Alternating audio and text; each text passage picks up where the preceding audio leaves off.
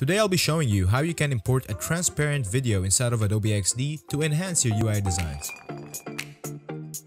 QuickJam. Hey guys, it's Rupert from Jam, and today I got something rather interesting that you might want to use in your upcoming UI designs. As we all know, Adobe Xd offers video playback in its prototyping, so it got me thinking, maybe importing transparent videos? Transparent videos are not necessarily news.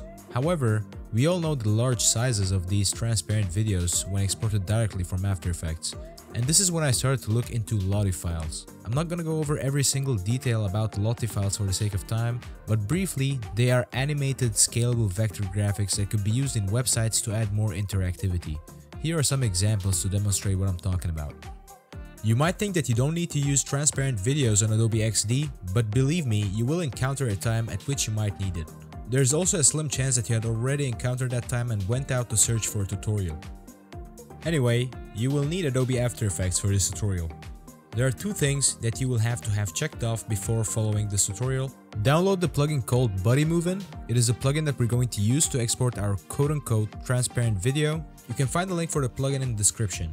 And you need to export the video that you have as a transparent PNG sequence. If you have both of these ready, you may proceed by heading on to After Effects, then going on the left side here, right click anywhere on the project panel, import, then file. Browse for the transparent PNG sequence that you want to make a video of and click on the very first file. Make sure that PNG sequence option is checked before you import, then click import.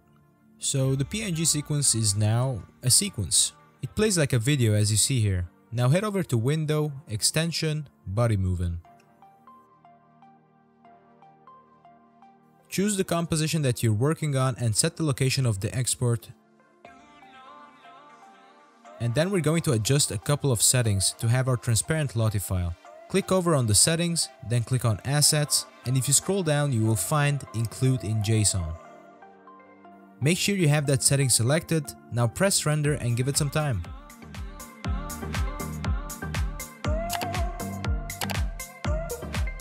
After it's done, go ahead and try to put it inside Adobe Xd. Oops, file is a little too big. We can have a maximum of 50 megabytes for videos and Lottie files in Adobe Xd. So let's try to work on that. You have two fixes for such an issue, either trying to reduce the frame rate of the composition or increasing the compression on the file through the Lottie settings. I'm going to go with the second option in this case, since we only need to trim off a couple of megabytes. So again, go to Assets, set the compression ratio maybe to 40 and try to get a number below 15 megabytes. It should be quite easy to figure out.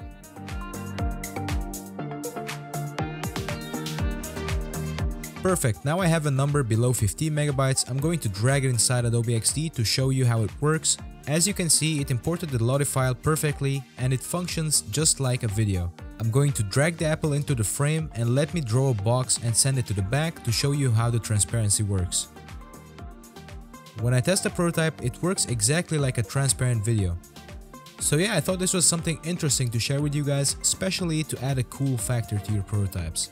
By the way, you can only have one video running at a time in Xd, so trying to get two videos to run simultaneously is not possible. Yet. That's it for this video. I'd like to thank you for your time. I'll see you later.